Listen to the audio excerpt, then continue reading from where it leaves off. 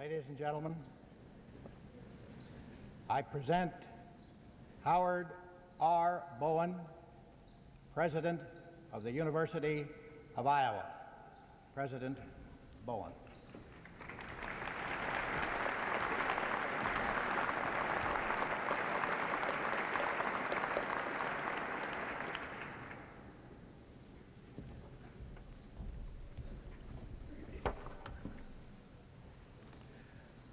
Will Mr. Walter Reuther and Dean Mason Ladd of the College of Law please come forward?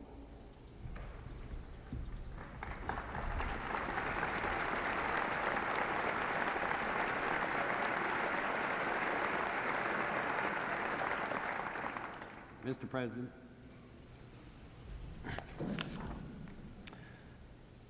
A dedicated labor leader, independent thinker, an exemplary American, Walter P. Reuther has influenced for 3 decades the course of economic, political, and social events in the United States. His keen perception of the interdependent elements of modern society and his enduring sense of social responsibility impel him to vigorous promotion of interests common to labor and community. His deep regard for the dignity of man is manifest in his constant efforts to abolish discrimination by color, race, sex, or creed within labor unions and without. No living American has done more to encourage the role of unions in educating labor to take active, effective part in the democratic process. In the continuing search for constructive answers to grave demands and issues which face us, all Americans are challenged by the philosophy, the lasting achievements, and the courage of Walter Reuther. Upon the recommendation of the faculty of the College of Law and the University Committee on Honorary Degrees, and by vote of the State Board of Regents, I take sincere satisfaction in presenting Walter P. Reuther to receive the honorary degree, Doctor of Laws.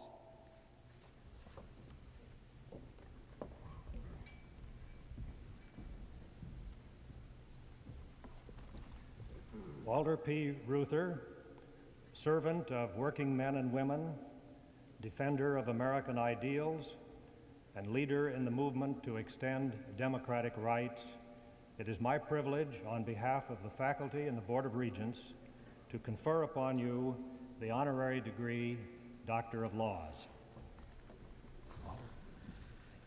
Mr. Reuther was presented to President Bowen for the conferring of the degree by Dr. D.C. Spriestersbach, Dean of the Graduate College. President Bowen is standing now at the lectern, and Dean Ladd and Dean Spriestersbach are investing Mr. Reuther with the hood. They're now shaking hands with him as the audience applauds and are returning to their seats.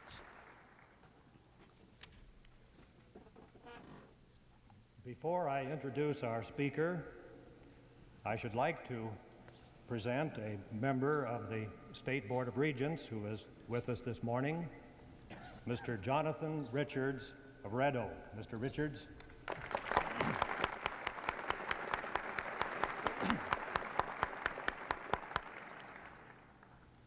And now, ladies and gentlemen, the commencement address will be given by Dr. Walter P. Reuther.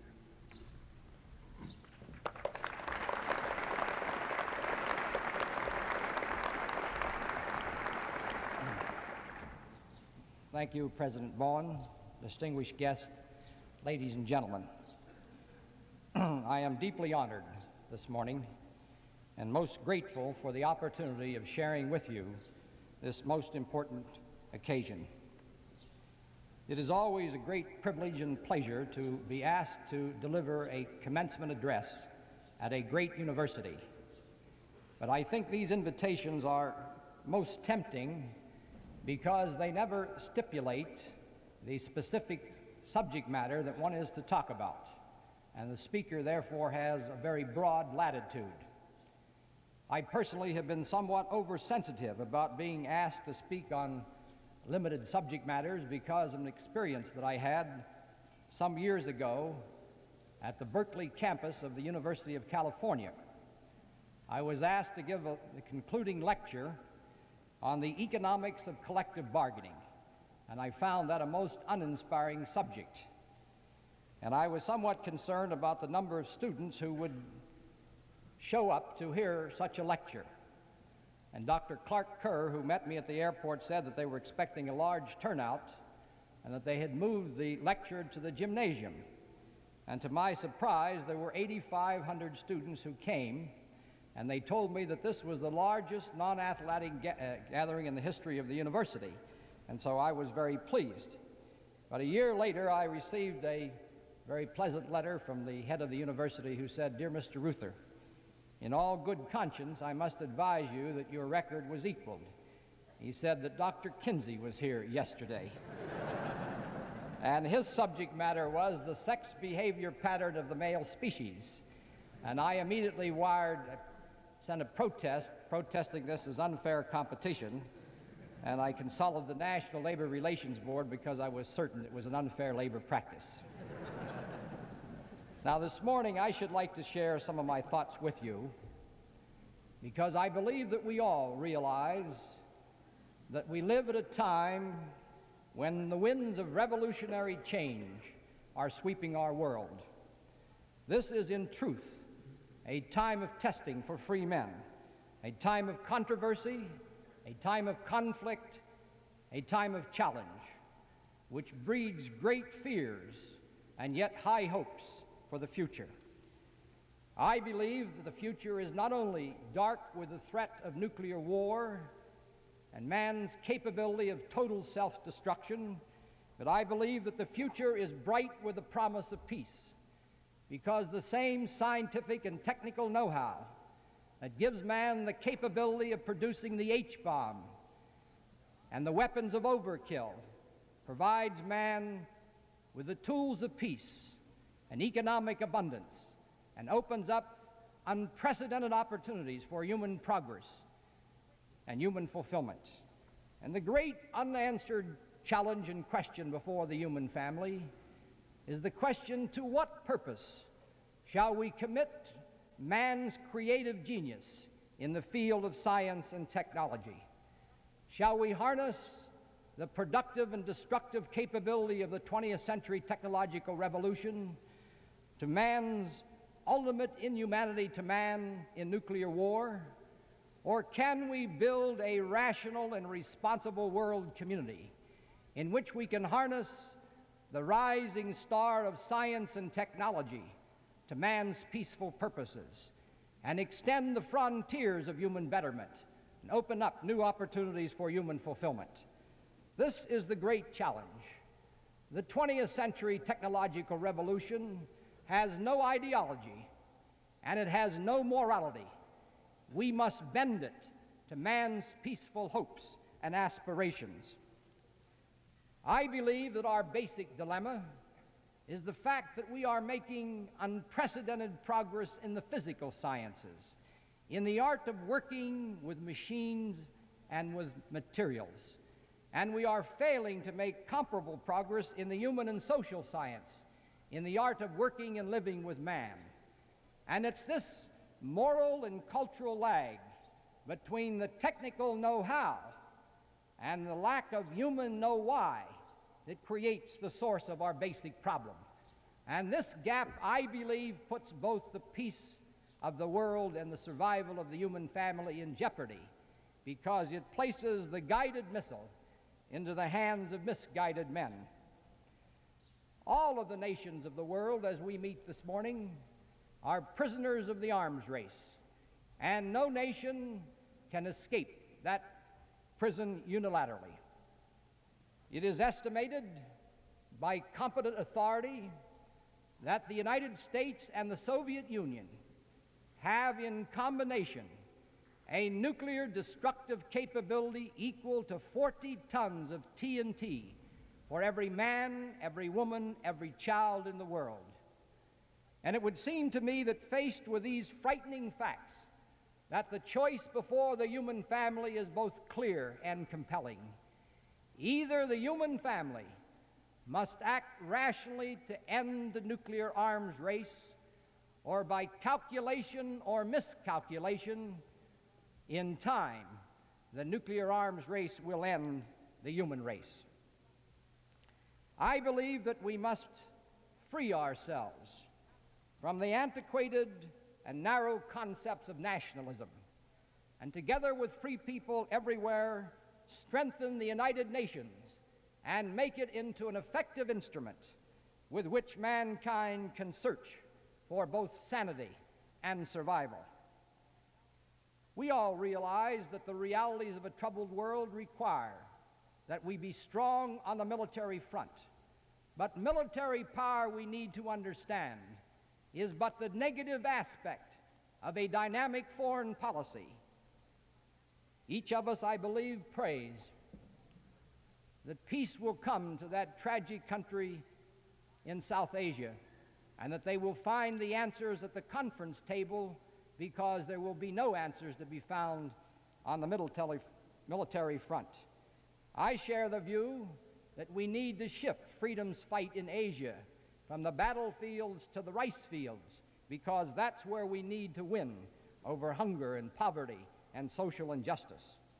And because America is the strongest of the free nations of the world, because we are more richly blessed than any other nation in the world in terms of material resources and productive power, and because we do have a rich democratic heritage to give that power a sense of purpose and a sense of morality, we must take the lead, and we must commit adequate resources to shift the dynamics of the world power struggle from the negative nuclear arms race that no one can win to a positive contest, a contest between our competing social systems to see which social system can best harness man's creative capability in the field of science and technology and relate that capacity to the unmet needs of the human family.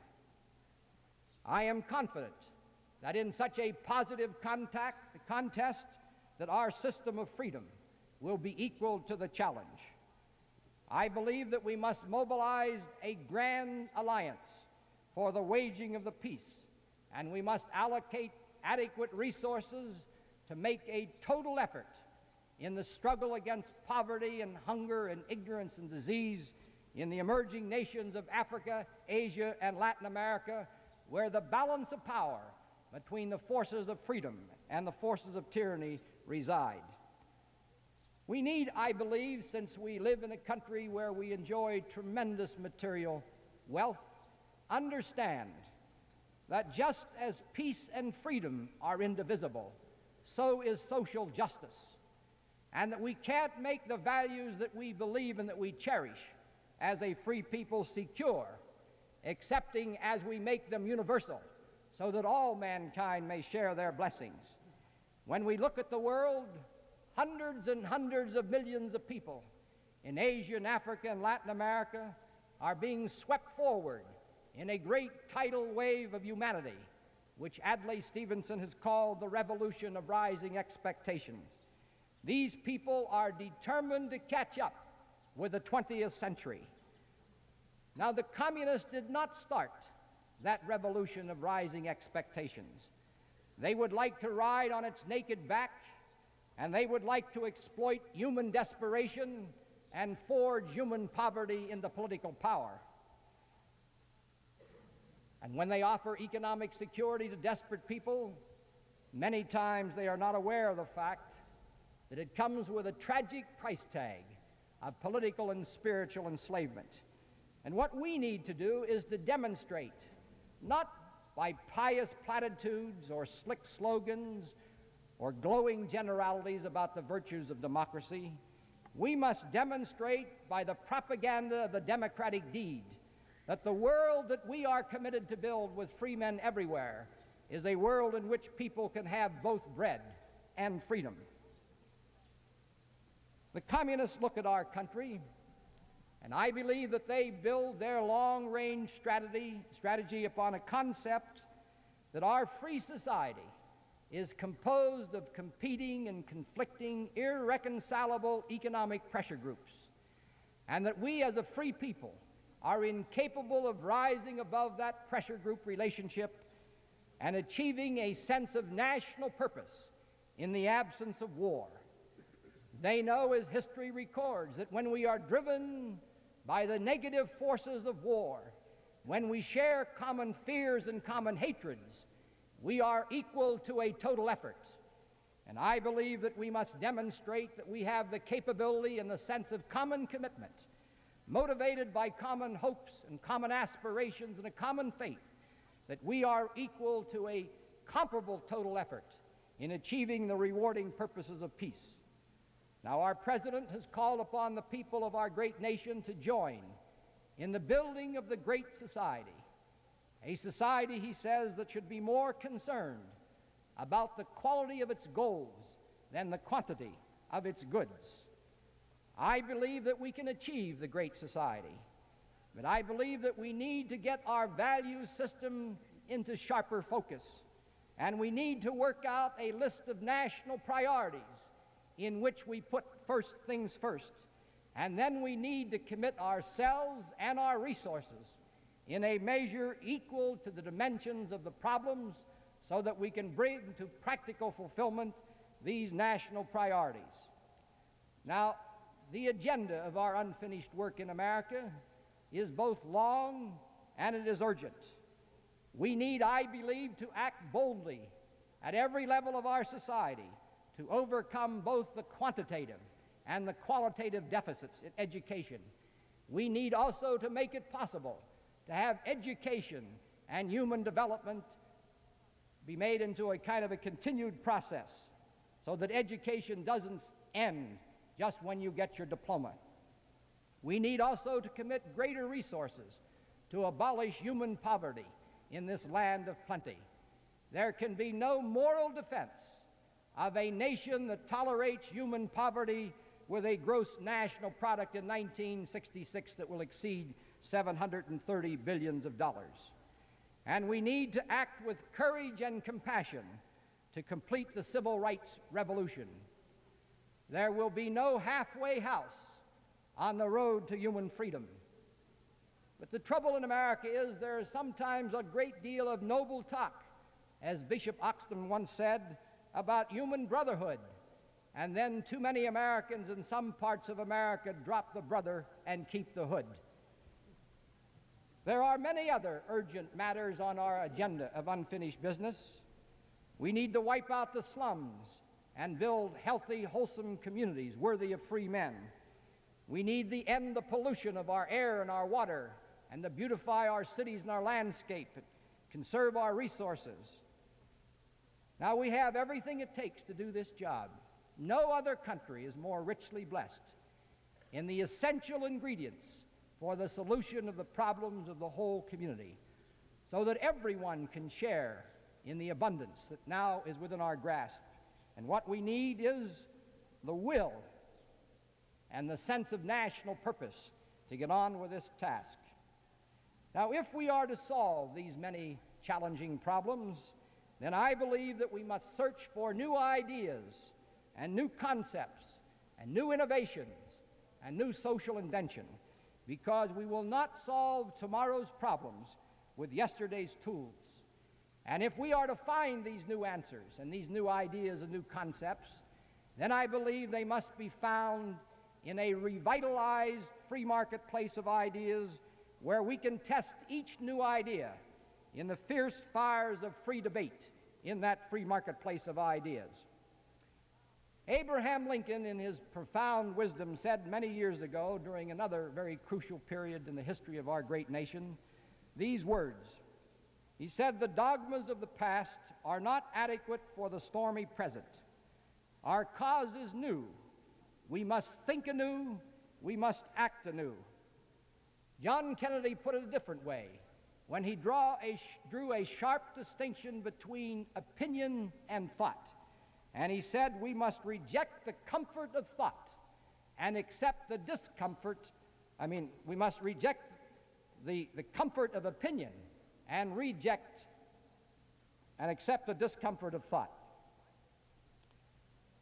I believe that basically what we need is to achieve that level of objectivity so that America will be capable of judging each new idea based upon its substance and not upon its source. But one of the problems in a free society like ours, which is being fed a steady diet of pre-digested, homogenized mass culture, of carefully cultivated Madison Avenue cliches, is that we need eternally to be on guard against the sterile and stagnant and deadly forces of conformity. A totalitarian society gets its unity through absolute conformity, through compulsion. But the genius of a free society is its capability of achieving unity in the splendor of human diversity. This is what the little men on the lunatic fringe, the self-appointed super patriots in America, have not understood. They are filled with fear and frustration, and they are desperately committed to trying to repeal the 20th century. We must stay alive in the 20th century. We must meet its challenges so that we might realize its bright promise. Each of us, I believe, shares the responsibility in helping our free society find these new answers to meet these new challenges. Each of us must dare to think anew and be prepared to act together anew. And the test of our courage and the test of our convictions and the test of our individual personal commitment is not where do we stand in the hour of convenience and comfort. Anybody can believe in anything under those circumstances. The test is, where do you stand in the hour of challenge, in the hour of controversy, when the whirlwinds are blowing around you and you feel alone? Do you believe deeply enough to act true to the whispering of your inner faith? That is the great challenge. I have unlimited faith in the capability of free men and our free institutions.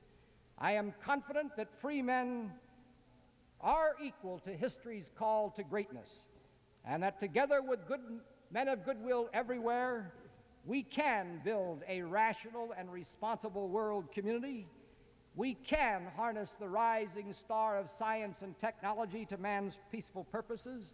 We can translate the 20th century technological revolution into the 20th century revolution of human fulfillment. To each member of the graduating class, I extend my heartiest congratulations on your academic achievements, and I wish each of you well, good luck, and Godspeed in the years ahead. Thank you. You have been listening to the principal address at the June commencement exercises of the University of Iowa. The speaker was Walter P. Reuther, President of the United Automobile Workers of America and Vice President of the AFL-CIO. Now Professor William Coder for the announcement of awards, honors, and prizes.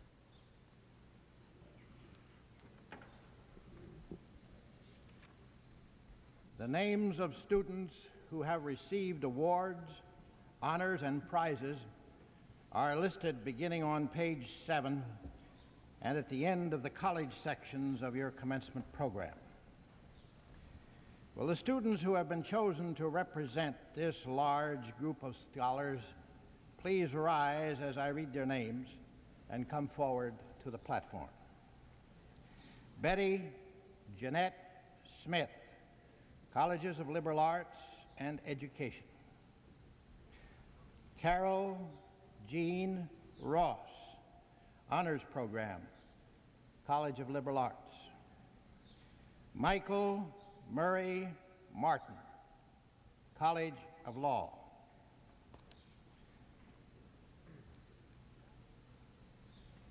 Alan Kent Ryder, College of Medicine.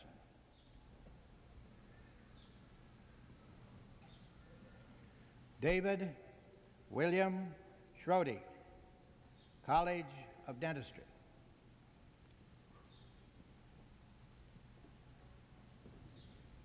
Cherry Lee Sweeting, College of Pharmacy.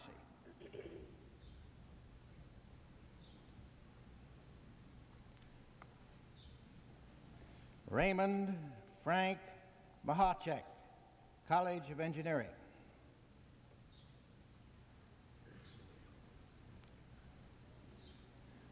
Karen Rose DeBolt, College of Nursing.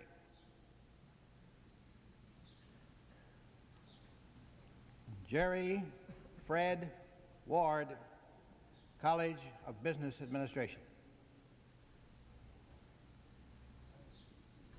These 9 students, whose names have just been read by Mr. Coder, Master of Ceremonies, represent the literally dozens of students who have received honors and awards during the course of the year. In the printed program, there are more than 8 pages devoted to the listing of these prizes and honors and the names of the students who received them. While their names were being called, the students whose names were called first were marching to the platform. They have nearly all now made their way up to the platform and are walking over toward Mr. Coder. And Mr. Coder will present them to President Bowen as representative of all the students who have won honors during the course of the year. Mr. President, I present these 9 distinguished scholars who, because of their own superior attainments, have been chosen to represent the great group of university scholars whom today we honor because of marked superiority. Ms. Smith, Ms. Ross, Mr. Martin, Mr. Ryder, Mr. Schrode, Ms. Sweeting, Mr. Mahacek, Ms. DeBolt, and Mr. Ward, for your own high distinction, the University of Iowa congratulates you, and through you, the great company of university scholars you have the honor to represent.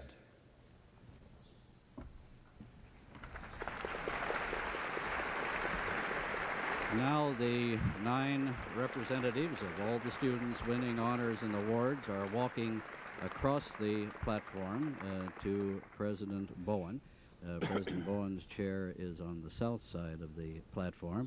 President Bowen is handing each of these 9 people a letter of congratulations and shaking hands with each person. He just shook hands with the 9th of the student representatives, and the students now are moving down onto the main floor and are making their way back to their seats.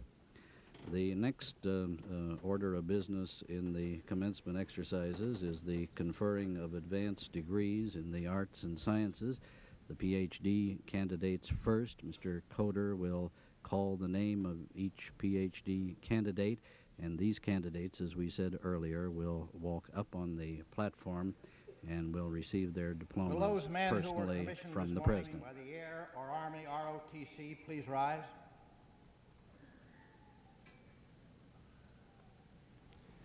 The men who are standing and whose names appear on page 55 of your program were earlier commissioned today.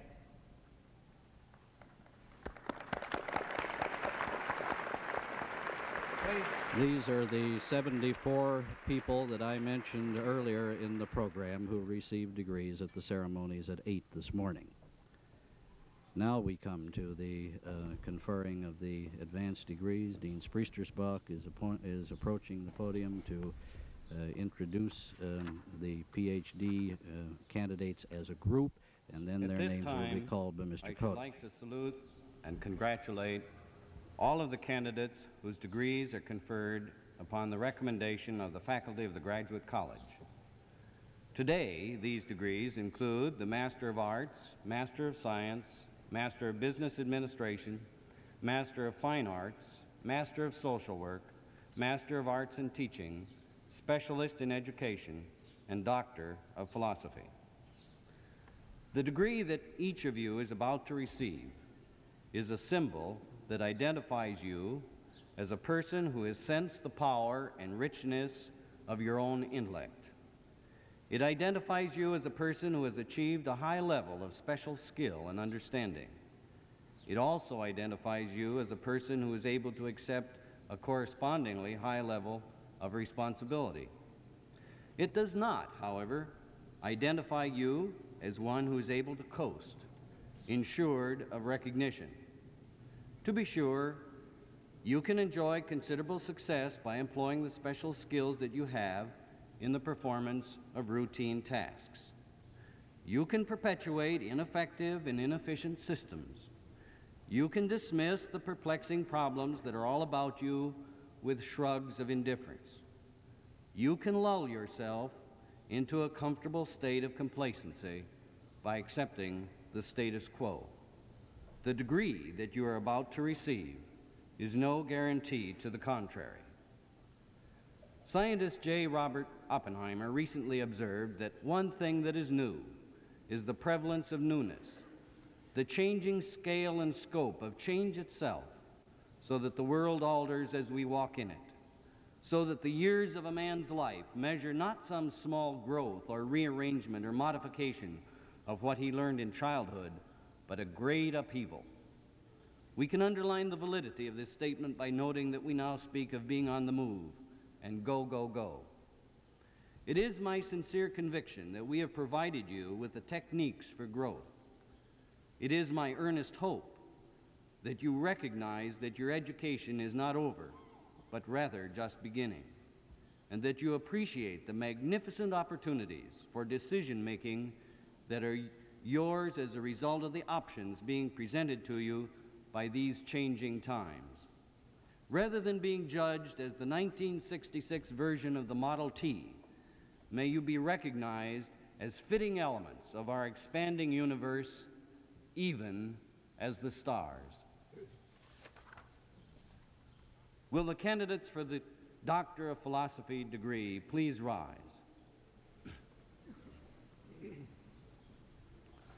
Mr. President, these candidates, having completed all the requirements for the Doctor of Philosophy degree, the highest degree in course, are recommended to you by the faculty of the Graduate College for the conferring of this degree. On recommendation of the faculty of the Graduate College and by authority of the State Board of Regents, I confer upon you the degree Doctor of Philosophy. Will the graduates please be seated?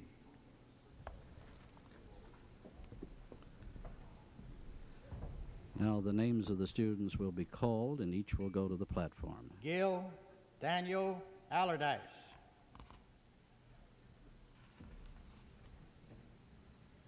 Arnie Skit Anderson.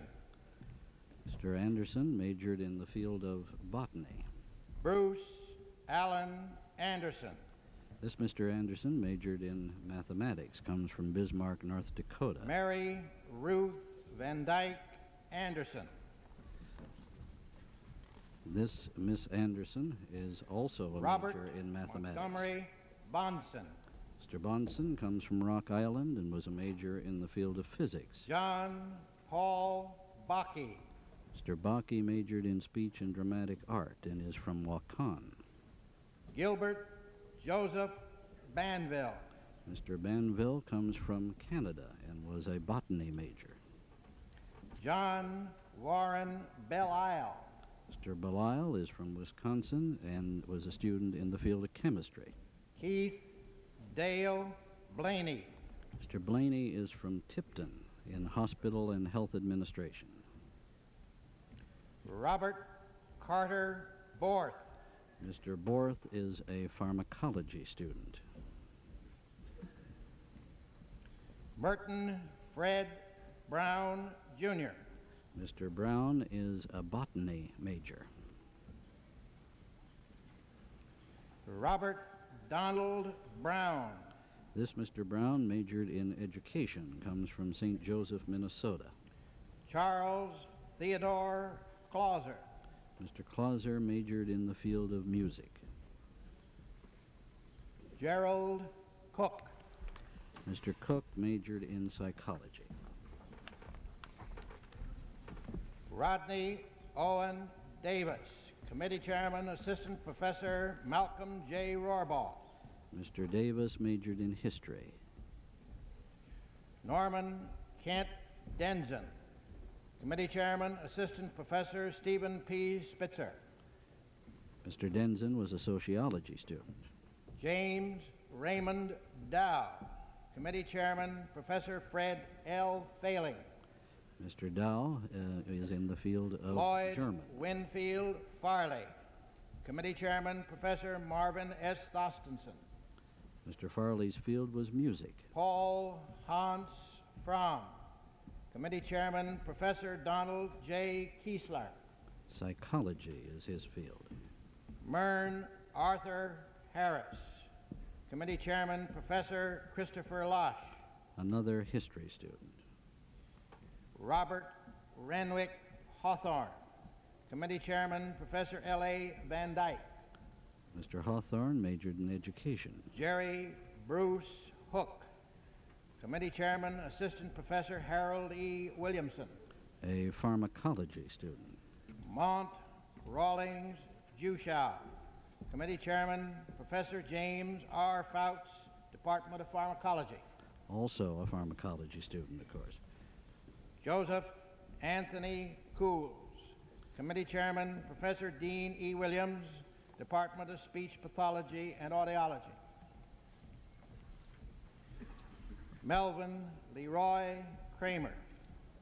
Committee Chairman, Professor William J. Masson, Department of Office Management and Business Education. Mr. Kramer comes from Waverly. Robert Edward Lee. Committee Chairman, Associate Professor Edwin Gordon, Department of Music Education, and Professor Leonard S. Felt, College of Education. Mr. Lee also comes from Waverly. Kenneth Edward Lindner. Committee Chairman, Professor T.R. Porter, Department of Science Education. Mr. Lindner's from La Crosse, Ronald Wisconsin. Lee Litherland. Committee Chairman, Professor Kenneth B. Hoyt, College of Education. An Iowa City student. John Merton Love. Committee Chairman, Professor Charles C. Spiker, Department of Child Behavior and Development. From Davis, California. Mary Elizabeth Lyon. Committee Chairman, Professor M. Gladys Scott, Department of Physical Education for Women. This student from Sioux City. Michael Dominic Mancusi. Committee Chairman, Associate Professor Edwin Norbeck, Department of Physics and Astronomy. From Plainview, New York. Ferdinand John Mathis. Committee Chairman, Professor Walter Krauss, Department of Economics. From Iowa City. James Russell McIntosh. Committee Chairman, Professor Carl Kammermeyer, Department of Chemical Engineering. Student is from Kisakwa. James Richard McNally. Committee Chairman, Donald C. Bryant, Department of Speech. This Maurice student from Iowa City. Eugene Monhart. Committee Chairman, Professor Richard Herbig, Department of Music. Mr. Moonhart is from Decorah. Franklin David Moore. Committee Chairman, Professor Lawrence A. Ware, Department of Electrical Engineering. Mr. Moore is from Iowa City. Richard Allen Morgan. Committee Chairman, Professor John K. Stilley, Department of Chemistry. His home is Macomb, Lodwin Illinois. Corley Munson. Committee Chairman, Professor Margaret G. Fox, Department of Physical Education for Women. A student from Eugene, John Oregon. Charles Nichols. Committee Chairman, Professor Harry T. Muley, Department of Mathematics. Student from Barrington, Roland Illinois. Oberg. Committee Chairman, Professor William M. Furnish, Department of Geology. St. Paul, Minnesota. Danishaw Berger Patel. Committee Chairman, Assistant Professor Donald T. Widiak, College of Pharmacy. Foreign student from India. Nicolasa Pele Pep Benito.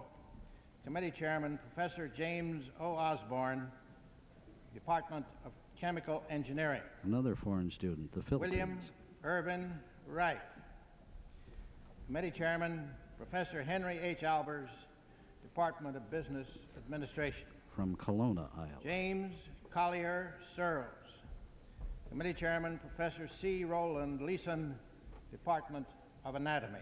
lists Iowa City. Richard Byron Stewart, Committee Chairman, Associate Professor William J. Herrick, Mechanical Engineering. From Boulder, Colorado.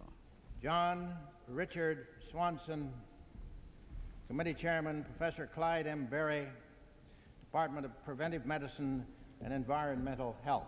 Another Iowa City student. Milad Abdel Malak Tawadros, Committee Chairman, Professor William A. Maurer, Department of Economics.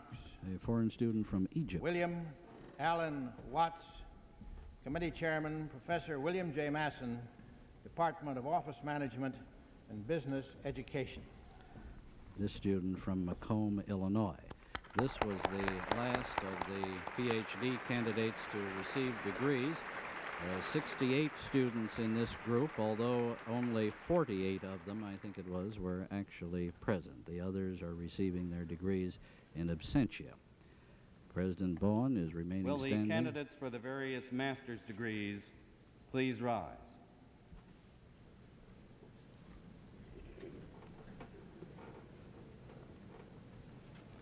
Mr. President, these candidates, having completed all of their requirements for the degrees as listed in the commencement program, are recommended to you by the faculty of the Graduate College for the conferring of these degrees. On recommendation of the faculty of the Graduate College and by authority vested in me by the State Board of Regents, I confer on each of you the degree Master of Arts or Master of Science or Master of Fine Arts or Master of Business Administration or Specialist in Education or Masters of Arts in Teaching or Master of Arts in Social Work. Will the graduates please be seated? This is a very large group, 377 students altogether. These graduate students were presented by the Dean of the Graduate College, Dean D.C. Spriestersbach. Now Dean Dewey B. Stewart of the College of Liberal Arts. Candidates for the degrees in the College of Liberal Arts. In behalf of the faculty of the college, I extend congratulations and best wishes to you on the successful completion of your respective courses of study. I should like on this occasion to recognize particularly those who are graduating with honors and those graduating with distinction. You who are graduating with honors in your particular fields have completed special courses of study which have enriched your educational experiences on the campus and which should provide an especially good foundation for continued study in graduate and professional schools. I congratulate you for putting forth this extra effort to earn your bachelor's degrees with honors. May I say that there are 25 students in our class of 791 who are receiving this honor. Those of you who are graduating with distinction, high distinction, and highest distinction deserve recognition for the continued high quality of your work in college. Grades are not perfect measures of educational achievement, but in general they do reflect superior performance. Congratulations to you on your good work. Finally, I should like to commend all of you who have exerted special efforts or who have overcome obstacles to obtain your college education. I commend you whether you be in the top 10% of the grade distribution, the bottom 10%, or the great middle range. Many of the prizes in life are won not necessarily because of superior ability, but because of perseverance, hard work, and of dedication to the task at hand. I trust that the lessons which you have learned on this campus and the success which you have achieved will stand you in good stead in the years before you. Now may I ask the candidates for the degrees Bachelor of Arts, Bachelor of Fine Arts, Bachelor of Music, and Bachelor of Science in the College of Liberal Arts to please rise.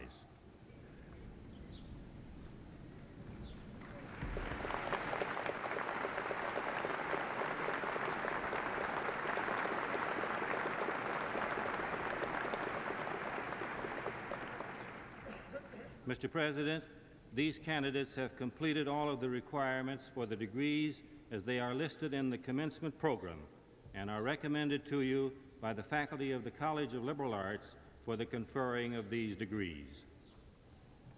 On recommendation of the faculty of the College of Liberal Arts and by authority of the State Board of Regents, I confer upon each of you the degree Bachelor of Arts, Bachelor of Fine Arts, Bachelor of Science, or Bachelor of Music.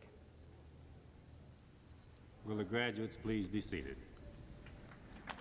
This is the largest group to receive degrees this morning, a total of 791.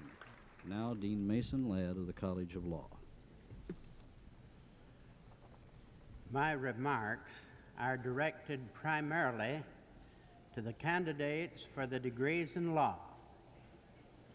I congratulate you upon the successful completion of your studies in the College of Law.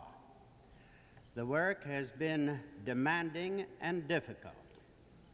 It has required your best and very prolonged efforts. You have received a fine legal education. Your College of Law at Iowa is outstanding, and you may take pride in the fact that you have had your legal education in one of the foremost law schools in America. Much is expected of you in the work of your profession and in the performance of your public duties in your communities, in the state, and in the nation. We regard you as prepared to enter into the profession and to fulfill the large and diversified demands of a complex and highly organized society.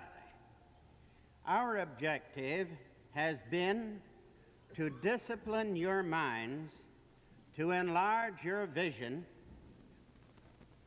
and to develop qualities of character, all of which will enable you to chart the course of the law in a new and a changing world. But remember always that it takes broad vision and great hearts as well as great minds to fulfill the demands and to attain the ideals of the law in the making of a great America and of a society which will endure. Ladies and gentlemen, I feel very close to this year's graduating class. It is an exceptional group of men and women. We've had many fine classes in the College of Law. This is one of our very best. In a sense, we are graduating together. We are both finishing our work at the university, and we're both facing great tasks ahead. Will the candidates for the degrees of Juris Doctor and Bachelor of Laws please rise?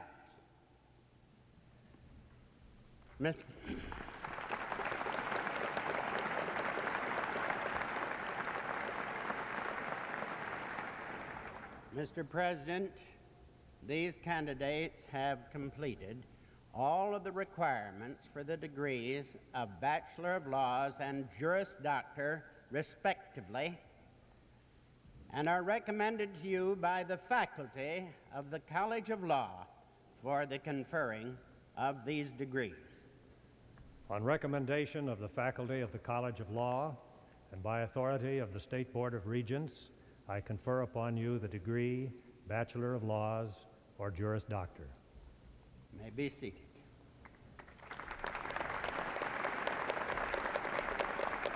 There are 75 students in this group. Next, Dean Robert C. Hardin of the College of Medicine. Members of the graduating class of the College of Medicine, I bring to you the congratulations of your teachers and their wishes for your continued success. You were hand-picked to study medicine, and we know that there have been times when you have felt hand plucked. Your course is a rigorous one, and any congratulation that comes to you today is well earned. Last night, in a separate convocation, you pledged to follow a code of conduct embodied in the ancient oath of Hippocrates. This governs your relationships with your professional colleagues, the sick who seek your help, and their families. However, as physicians, you will have broader responsibilities. You have heard a good deal about this morning.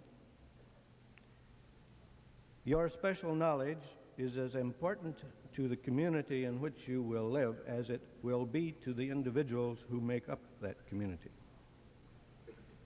You should become an active working citizen of your town, your county, your state, and your nation. The principles embodied in the oath of Hippocrates will serve as well to govern your relationships with society as to direct the practice of your art. I would hope that you would guard against the seeking of special consideration which may be offered to you because of the unique position you will hold in your community.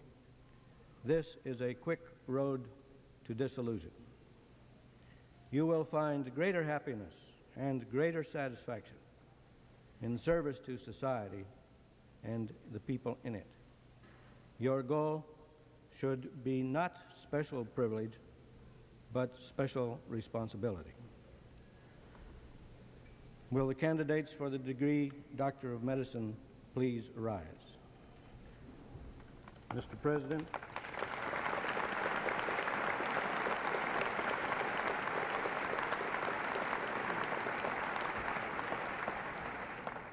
these candidates, having completed all of the requirements for the degree Doctor of Medicine, are recommended to you by the faculty of the College of Medicine for the conferring of this degree. On recommendation of the faculty of the College of Medicine and by authority of the State Board of Regents, I confer upon each of you the degree Doctor of Medicine. Physicians, please be seated. There are 111 students in this graduating class. Next, Dean George S. Easton of the College of Dentistry.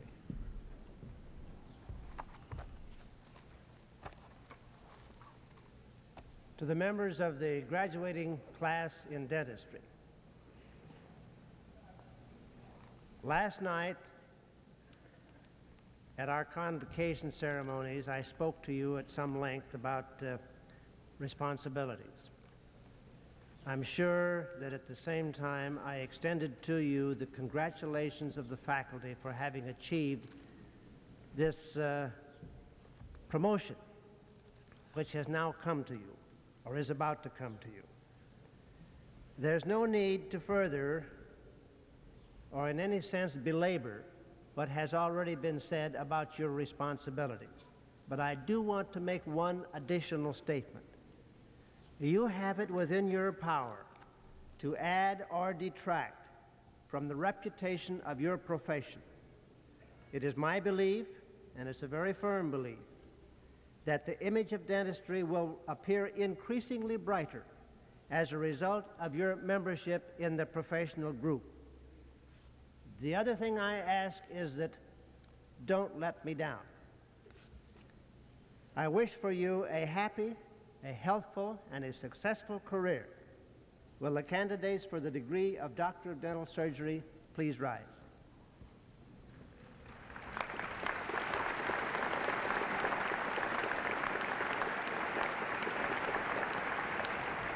Mr. President, these candidates have completed all of the requirements for the degree Doctor of Dental Surgery and are therefore recommended to you by the faculty, by the College of Dentistry for the conferring of this degree. On recommendation of the faculty of the College of Dentistry and by authority of the State Board of Regents, I confer upon each of you the degree Doctor of Dental Surgery. Will the doctors of dental surgery please be seated? 54 students from the College of Dentistry have just received their degrees. Next, Dean Lewis Seezoff of the College of Pharmacy. I address my remarks to the candidates for the degree in pharmacy. I extend the congratulations of the faculty of the College of Pharmacy to each of you. The university will today certify you as to your eligibility for a degree in pharmacy. You're academically qualified to discharge the responsibilities of a pharmacist as prescribed by the laws of the various states. Your knowledge must now be implemented by professional judgment and mature decisions to meet the problems which you will meet in your pharmaceutical practice. Your professional judgment will be as valuable as your knowledge is current. This is another way of my reminding you of the fact that you must continue your education, because pharmaceuticals move rapidly, and it is essential that the pharmacist be fully informed and must precede his knowledge of the pharmaceuticals prior to their professional and general usage. Continuing education, as has been mentioned several times this morning, is therefore very important to you. You must maintain a continuous adjustment of your intellectual storehouse. The impact and the demands of legislation, current legislation, will be an additional burden upon you as young pharmacists. You will, I am certain, discharge your professional responsibilities in an ethical manner. We invite you to return to the College of Pharmacy frequently. Mr. President, will the candidates for the degree Bachelor of Science in Pharmacy please rise?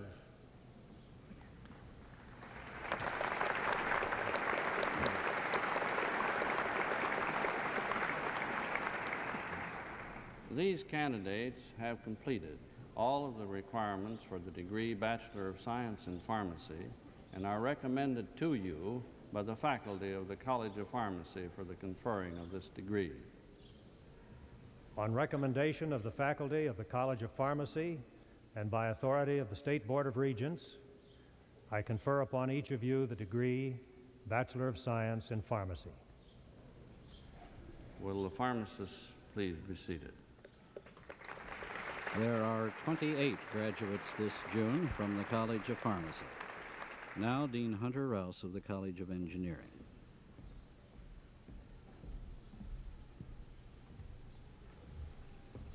To you engineering students who are graduating today, let me express the appreciation of all of us that you chose this profession rather than one of the so-called glamour fields about which we hear so much. The engineer is needed now as never before because he can do something essential that even a scientist cannot. Let me quote from an old friend, the late Theodore von Karman, an engineer who understood science so well that he was granted the first National Science Medal. He said, "A scientist explores what is. An engineer creates what has not been." Engineers must never forget this, their special role in life. For the physical progress of civilization depends upon it.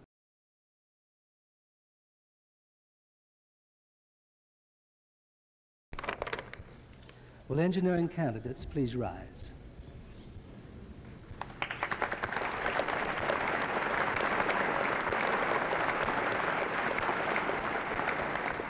Mr. President, these candidates, having completed all the requirements for the degrees as listed in the commencement program, are recommended to you by the faculty of the Engineering College for the conferring of these degrees.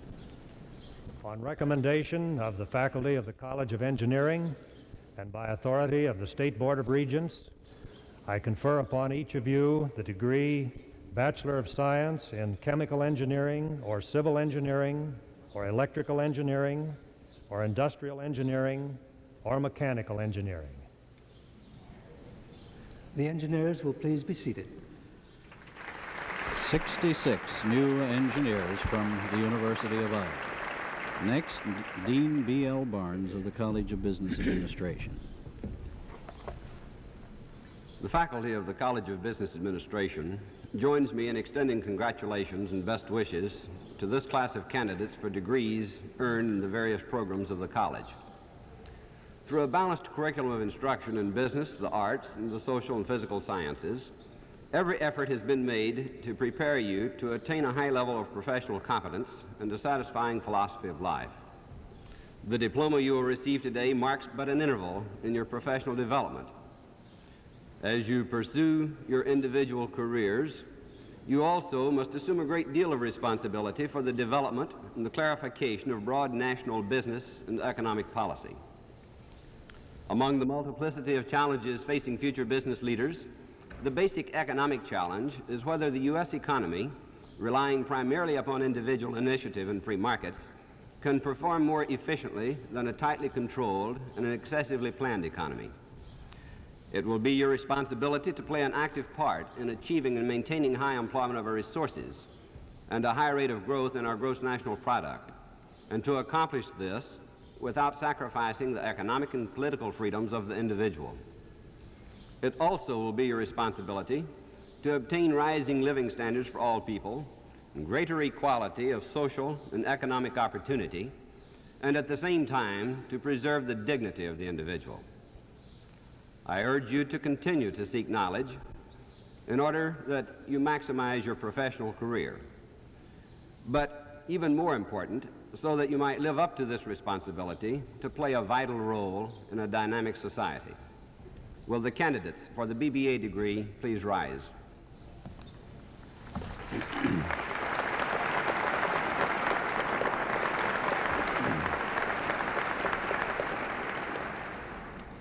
President, these candidates, having completed all requirements for the degree Bachelor of Business Administration, are recommended to you by the faculty of the College of Business Administration for the conferring of this degree. On recommendation of the faculty of the College of Business Administration and by authority of the State Board of Regents, I confer upon each of you the degree Bachelor of Business Administration. Will the graduates be seated, please? This also is a fairly large group, 166. Now, Dean Laura C. Dustin of the College of Nursing. Graduates of the College of Nursing. Speakers who address graduating seniors traditionally do two things. First, they praise you for completing a course of study, and secondly, they exhort you to go forth from the hallowed halls to do good, to be good, to use your goodly heritage for personal and public advancement, and in a word, to do better with the ingredients of the good life than those of us who have walked this path before.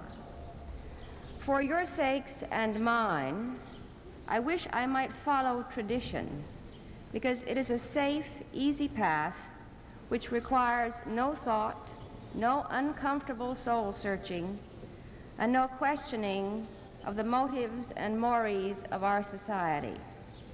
In fact, the hallmark of our modern culture appears to be a preoccupation with safety and self-protection, which is characterized by the oft-repeated remark, "Don't ask me to help. I don't want to get involved." But I submit to you that when at the tender age of 14 or 15, you chose for yourselves a career in nursing, you gave up the chance to turn yourselves away from your fellow human beings. You selected for yourselves a life of caring for and caring about others. You made your career choice, not on rational, reasoned thought, but because you have within you that rather rare ingredient of humane concern. And willy-nilly, you made a career commitment, which your faculty has supported and fostered during your college years.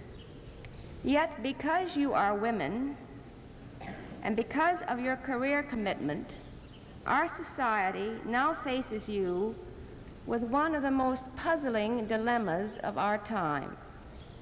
On the one hand, our social customs and cultural mores still say that the woman's place is in the home, where she is the support and comfort of her husband and the bearer of his children, the meal getter, the family taxi driver, the lawn mower and garden tender, the club woman, the morning coffee drinker, the afternoon bridge player, and so on ad infinitum. As a wife and mother, the better you perform these functions, the more prestige accrues to your family's social position and stature in the community. On the other hand, our legislators, who are hotly in pursuit of the good life for all, and a few votes on the side, I presume, have recently passed and funded piece after piece of legislation which provide the means for much needed and improved health services for large segments of our population. If these expanded services are to become operational, ever-increasing numbers of nurses must be recruited to fill the many challenging and demanding positions created by the new programs and projects. In particular, nurses with college preparation are desperately needed to give guidance, direction, and vision so that the cold language of legislation is translated into meaningful, practical, and sensible action programs.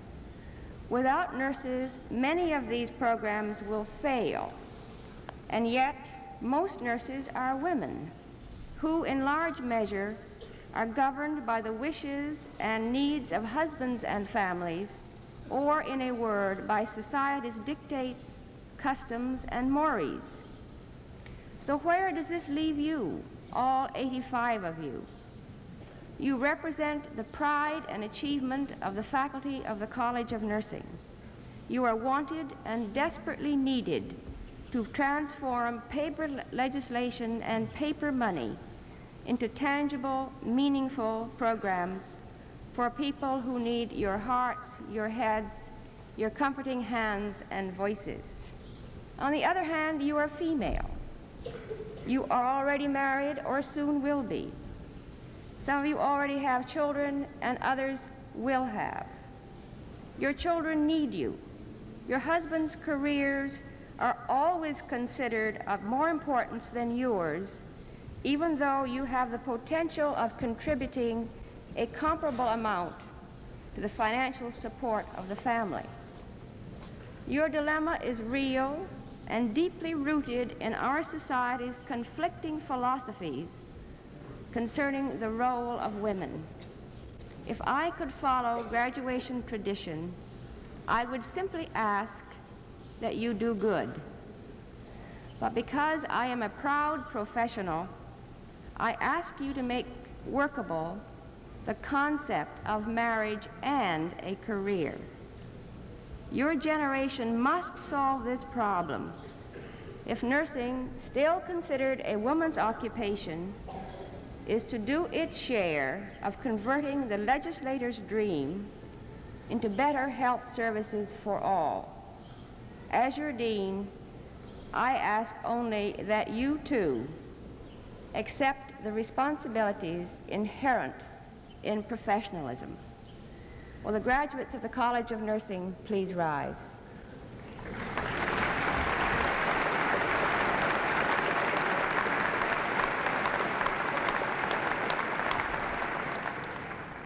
Mr. President, these candidates, having completed all the requirements for the degree Bachelor of Science in Nursing, are recommended to you by the faculty of the College of Nursing for the conferring of this degree.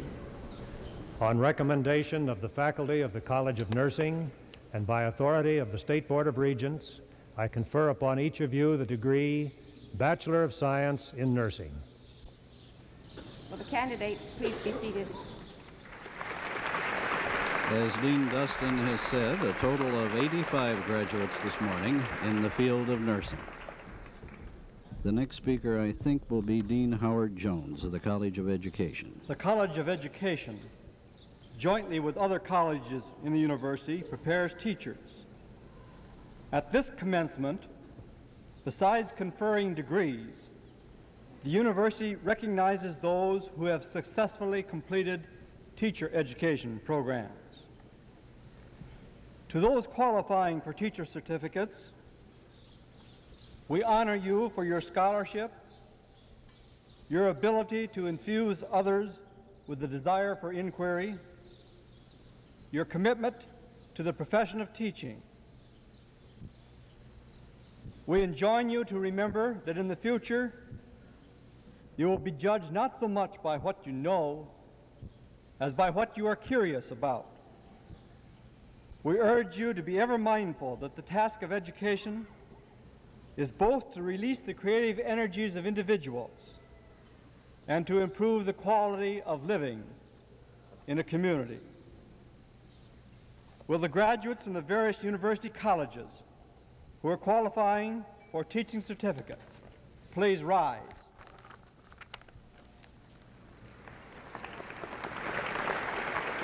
This is a very large number of students. They are standing up in various parts of the auditorium. These graduates, as an integral part of their college course, have completed professional studies in education. The State Board of Public Instruction recognizes the achievement of these men and women and has empowered the university to present to those who will teach in Iowa the appropriate teaching certificate. The University of Iowa cooperates with the State Board of Public Instruction in the preparation of men and women who will teach in the elementary and secondary schools. The university is glad to share the responsibility for educating good teachers. To you who have chosen to enter the honored profession of teaching, we extend hearty congratulations. Please be seated. Most of the students who stood were in the College of Liberal Arts or the College of Education, but a few stood who come from other colleges in the university. The academic deans and faculty representatives, please go to their respective graduates and present diplomas. We now come to the part of the program which is designated the presentation of diplomas. This is where the tables that I mentioned earlier come into use. On the south side of the field house, beside the area in which the graduates, the new graduates, are sitting, are 1, 2, 3, 4, 5, 6, 7 card tables, and on these card tables, which are tastefully decorated with a black cloth, are stacks of diplomas. There are two kinds of diplomas, which I'll tell you about in a minute. And then there are similar card tables on the north side, just below us. I can't see enough of the area to be sure how many tables there are. I can see 4, and there may very well be more. Now the students have started to come forward to receive their diplomas.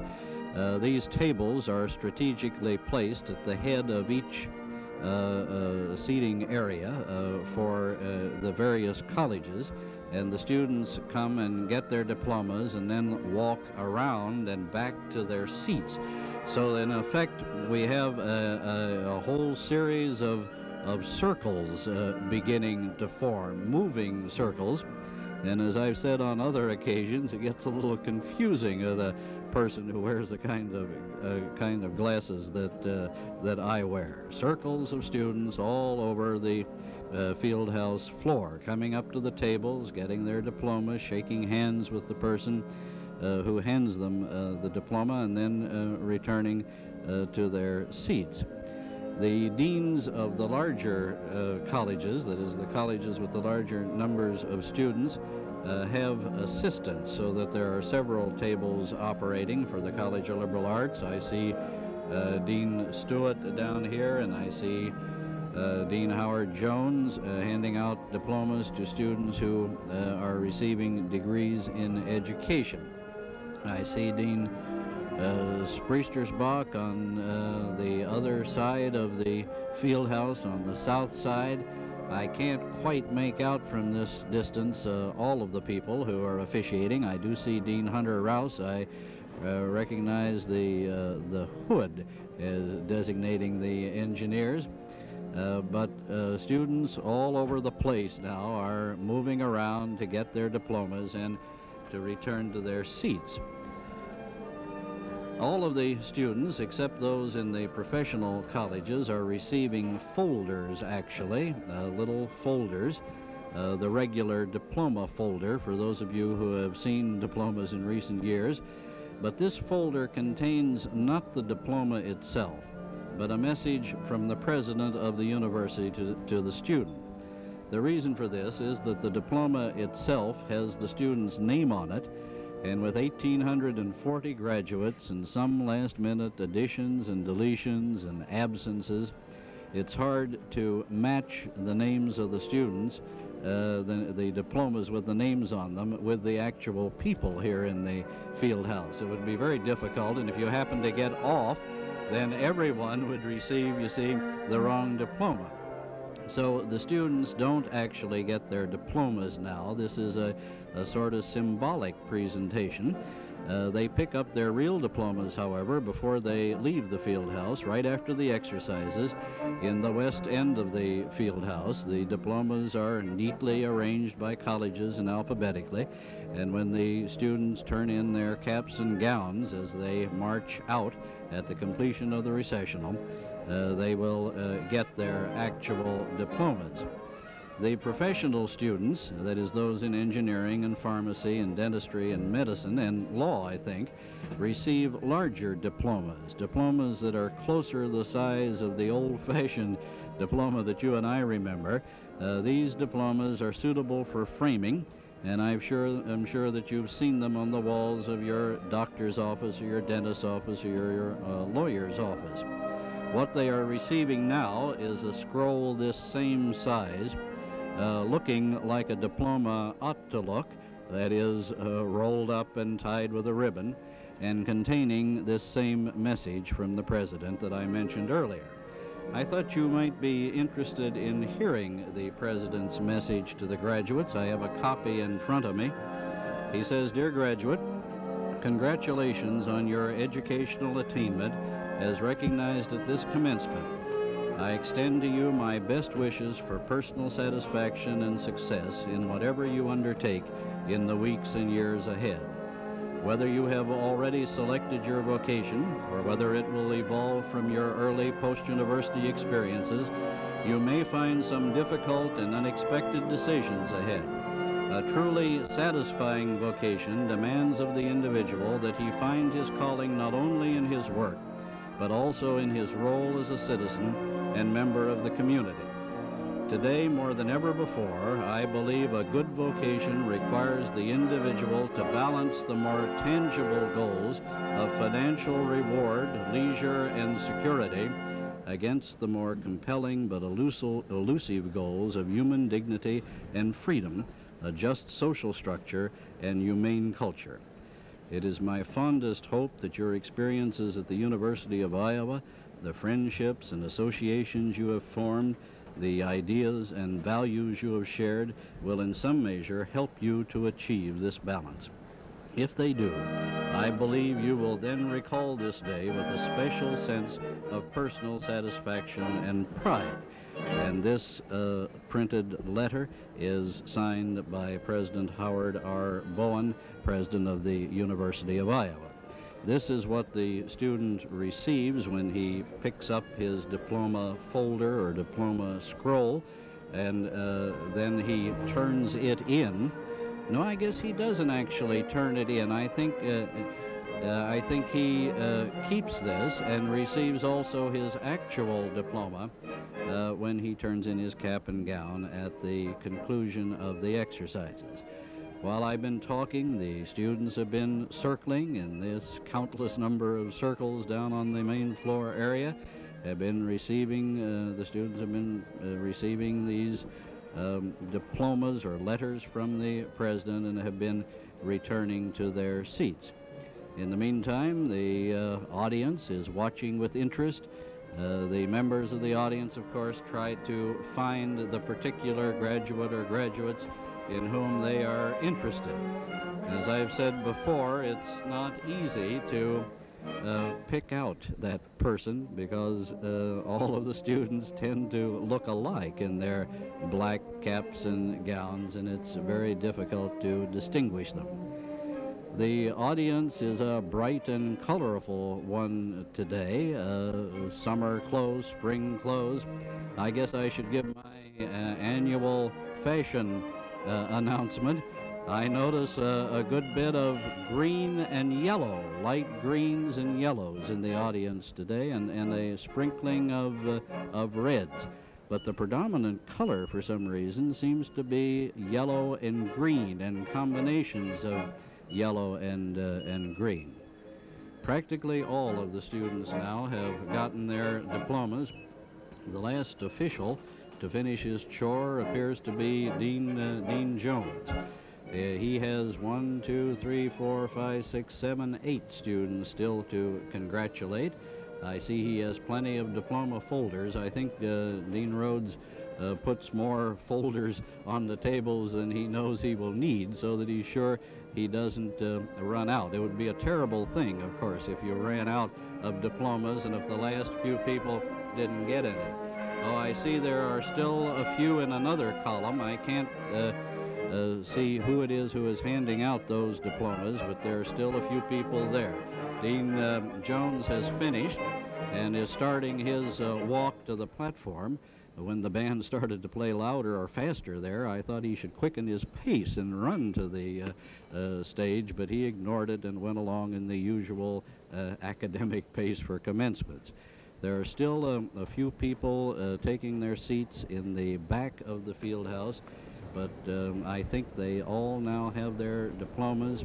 I see Dean Rhodes returning to his chair up front. I can't quite see who is with him. And I think this means that all of the diplomas have been handed out. The next item on the program will be the charge to the graduates by President Howard R. Bowen, President of the university. President Bowen is seated on the platform, of course, in a chair that is different from the other chairs. It's a high-backed chair, a cathedral-type chair. He has a microphone in front of the chair at standing height, so that when he presents the degrees, confers the degrees, he can do that from his chair. His other statements to the graduates and to the audience have been from the lectern in the center of the stage, and he now has gotten up from his chair and is approaching the lectern and will deliver his charge to the graduates. At this time, for the entire university community, I should like to pay a tribute and express our thanks to the two retiring deans, Dean George S. Easton of the College of Dentistry and Dean Mason Ladd of the College of Law. Between them, these two gentlemen have given nearly 80 years of devoted service to the University of Iowa. Their contributions have been beyond measure. We are deeply indebted to them. Will you stand, Dean Easton? The applause is for Dean George Easton, who is retiring this July 1st as Dean of the College of Dentistry. Dean Ladd, will you please stand? And this applause, of course, is for Dean Ladd, who also is retiring on July 1st. We are gathered to honor students who have distinguished themselves in learning, which is the central business of the university.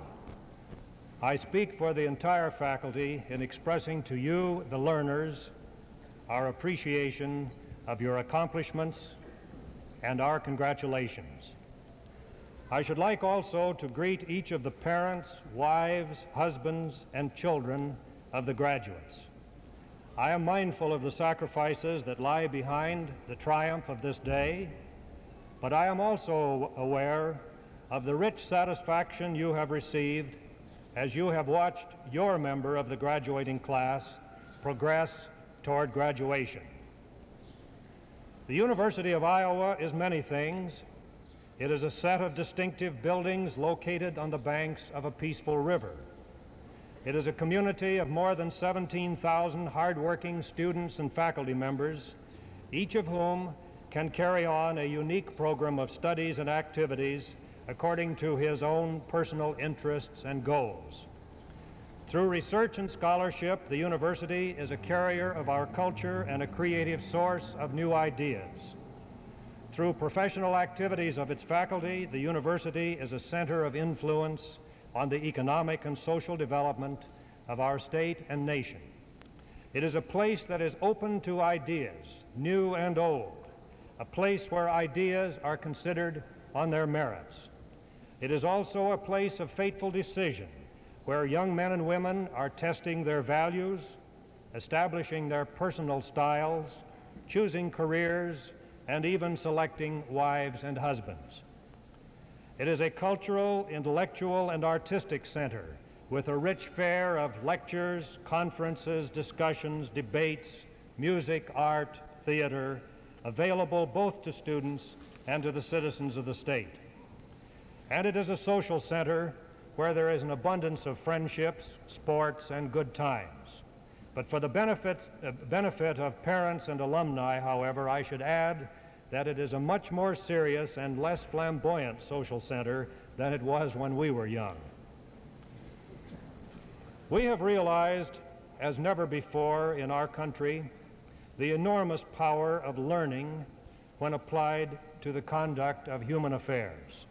And the primary source of this learning, we have come to realize, is the university.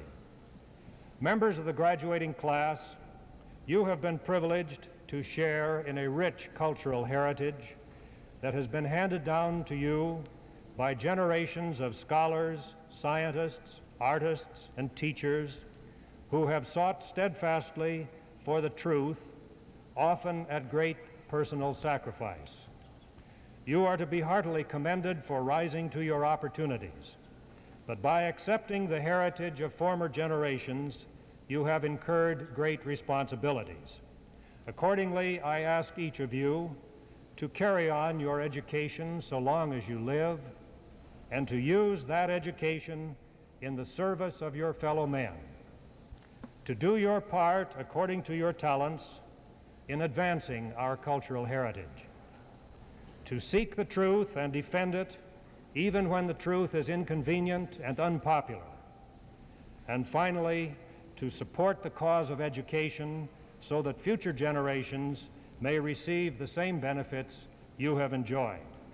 And now I should like to express my personal congratulations to each of you and to wish you well in all your future endeavors. Thank you.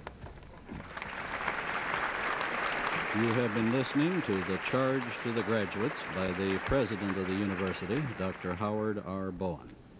Now the University hymn, Old Gold. We shall close our exercises by singing our university hymn. You will find the words on page 1. I now invite you to rise and join with us.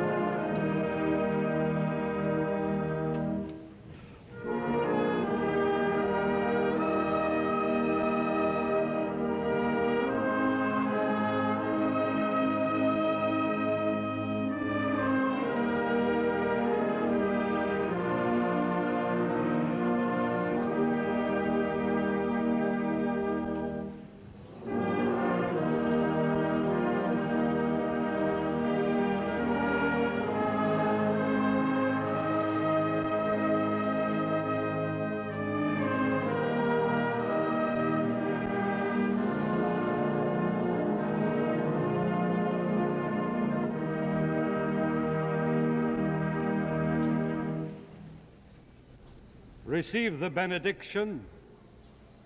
The Lord bless you and keep you. The Lord make his face shine upon you and be gracious unto you. The Lord lift up his countenance upon you and give you peace. Amen. The singing of the university hymn, Old Gold, and the pronouncing of the benediction bring to a close the June 1966 commencement exercises at the University of Iowa. The university now has 1,840 proud new alumni who are just starting to march out of the field house, at least to the other end of the field house, in the traditional recessional. There they will deposit their caps and gowns and pick up their real diplomas and then hurry around through this immense crowd to find their friends and relatives and receive well-merited congratulations. I have witnessed more commencement exercises than I care to remember, but I always find them moving, stimulating, and impressive. What makes them so, of course, is the fact that they mark significant educational progress in the careers of young people who will be the leaders of tomorrow. And tomorrow is just around the corner.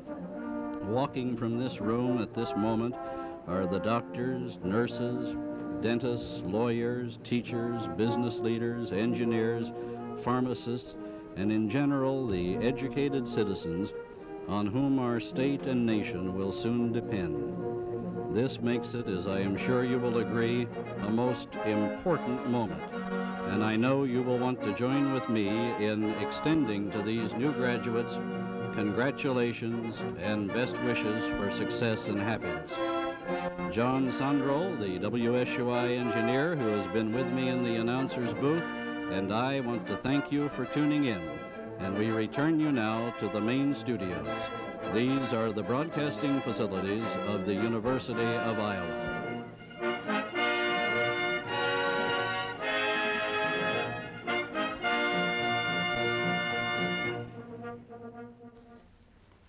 You've been listening to the 1966 Spring Commencement exercises at the University of Iowa. Your commentator was Dr. Orville A. Hitchcock, Professor of Speech at the university. You're in tune with University Radio, WSUI, in Iowa City, 28 minutes past 11 o'clock, Central Daylight Time. We invite you to join us now for our great recordings of the past. As announced in our music guide, this morning's program will be devoted to music sung by Florence Foster Jenkins, a recording of her Carnegie Hall concert of October 25th, 1944.